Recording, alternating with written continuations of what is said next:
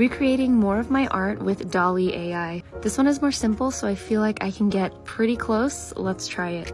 So I start with a colored pencil drawing of a face with crystals growing out of the top of the head, pastel colors, light wood grain background, and generate.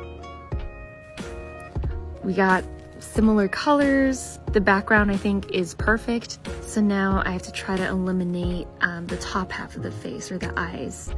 So colored pencil drawing of a face with a cluster of crystals growing out of the top half of the face, pastel colors, light wood grain background. Let's see what happens. I ended up getting half of the face just in the drawing, but not half of the face being crystals. This is literally half the face. It's a really pretty drawing though. Let's try some different words here.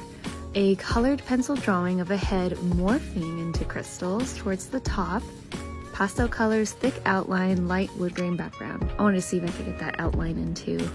And hey, this isn't too bad. The whole face are crystals now. But look, we got rid of half of the face. And I think this one is my favorite. I love how the cluster of crystals looks in this one.